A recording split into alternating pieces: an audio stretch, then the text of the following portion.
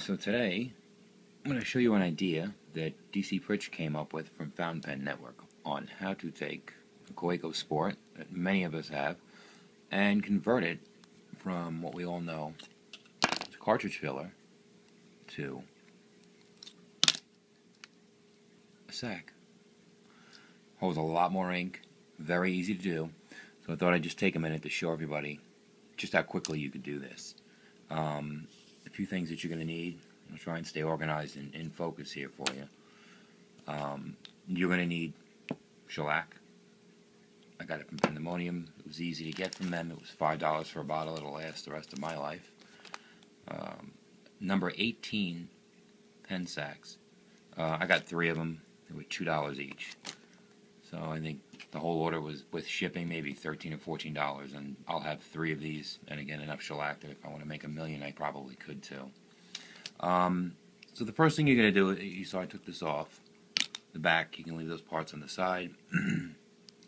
I already took the time to clean one of the cartridges out, but you just want to clean it, make sure that it's, as good as you're going to get it. It's really not that important. It's not important that it's super dry inside because you are going to cut it.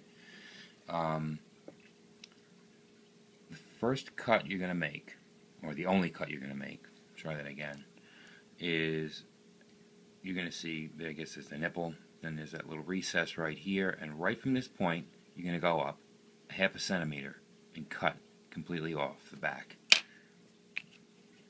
Which comes to the next thing you'll need, a razor blade. I should have said that. And a ruler. Really simple. You're going to measure again from that ridge over, from this ridge over 1/2 centimeter, and you're going to cut straight down, or as straight as you can within reason. So once I measure it out, I'm going to come straight down, and again, it doesn't have to be 100% perfect. You want to use a fresh razor blade, and it'll cut like butter. I mean, it comes right off. For those who want to know, there's that stupid marble that everybody talks about rattling around. Okay, next, one sack. Now I've already measured it, obviously, because I've done this before. Mine comes out to 4.5 centimeters, and that seemed to work pretty good with where it sits and fitting inside the nib. This pops in as usual, slides on, and it shuts. And you can see I have just a little bit of air space in the back. Now you could go a little bit more. I think about 4 3/4 centimeters would be the most you could get out of this. So maybe we'll try that and see how it goes. Again, this is the part, this is the side you're going to need. This is the side you can throw away. Getting out of focus. Alright. 4.5 centimeters. Again, it's just a rough. Doesn't have to be absolutely perfect. I would want the edge, I would say, this part to be a fairly clean cut. So like this is off just a little bit. I will recut that now just so that it's completely, because that's what's going to go up against that nipple. Just cut the scrap off, and again I'm going to measure 4.5. It's 4.5. It's 4 3/4. I'll go just a little bit more, and I'll see how it works out. Of course, I'm cutting at the wrong end. So remember this part. It's a measure from here. It would have been great.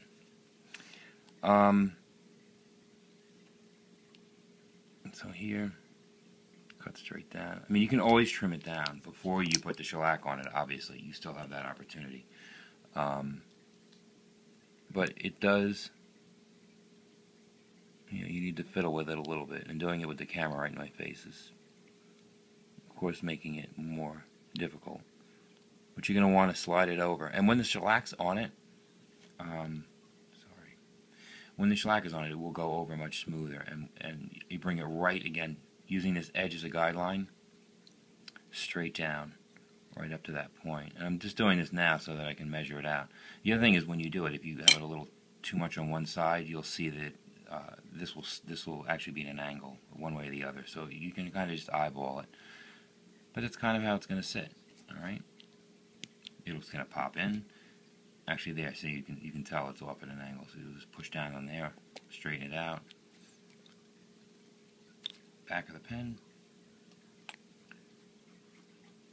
And I made this one just a little bit longer, and you can see that there is still some space at the back. So it's got breathing room. Alright. So, off at the back. We're done with the ruler. Out with that.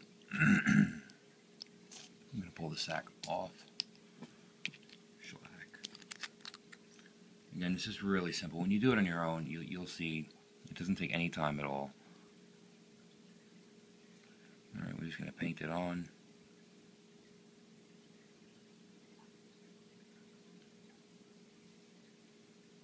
And it has, you know, an hour or so of drying time. So you don't need to rush this part. Just make sure you have a nice even layer, because if you don't have an even layer, trust me, you're going to find out rather quickly once you put ink up into it.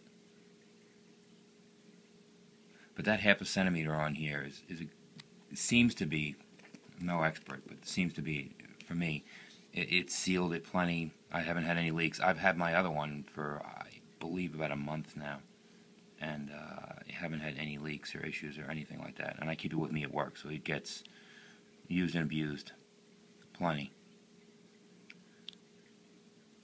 And over. And that's really it. I mean, now it's just, before it dries, pop it in, make sure that it's not, see, like it's at an angle.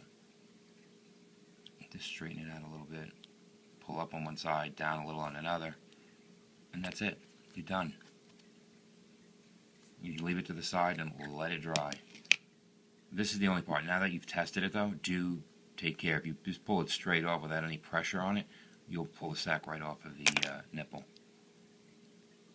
I just rolled up my fingers a couple times to make sure that it's made contact all around, and I leave it to the side. The other one is empty, so I'll show you and we'll fill it really quick. I mean, it's pretty simple. I move the camera up, as you can see, and drop the light, which is alright. So, let's get some ink open. We can drop the light, we don't want to drop the ink.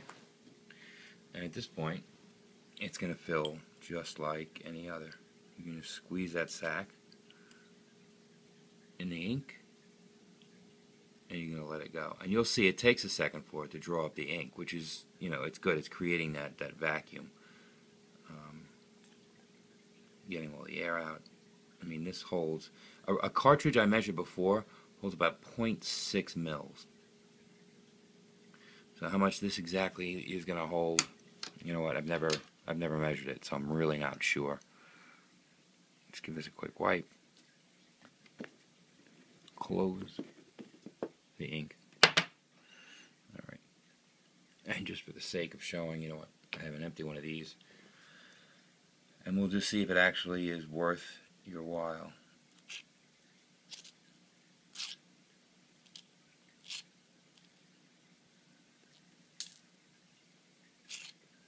The other one I made is a little bit bigger, but this holds, it's hard for me to hold it up, but it's going just over 1 mil of ink. So you're getting almost twice as much ink in one of these, by doing that conversion. And that's it. This went on way longer than I thought, but again, that's how you do it. And let it sit for a few hours. When it's done, it's done. You pop it on, squeeze, and you're good to go. And again, it's really secure, writes for a long time, and it's a good project. Happy Fountain Pen Day.